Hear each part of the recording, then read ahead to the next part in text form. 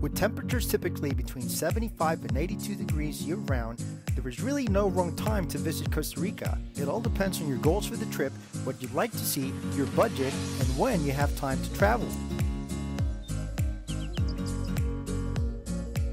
There are three primary travel seasons in Costa Rica based on weather: high season, shoulder season, and green season. Each one will affect the availability and price of lodging, types of activities available, and other events.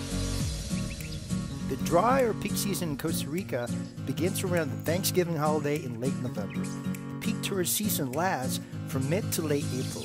This time frame coincides with our dry season, which for the most part means a lot less rain during your travels through the country. Costa Rica's shoulder or green season is a wonderful time of the year to travel. This term is currently used to refer to the time frame from May through mid-August. Generally speaking, this time of the year coincides with the summer vacation for schools in the United States and Canada.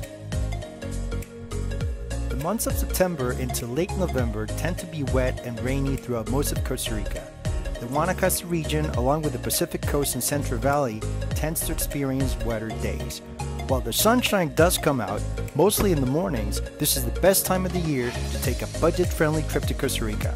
Not only are the prices lower, but there are fewer travelers here.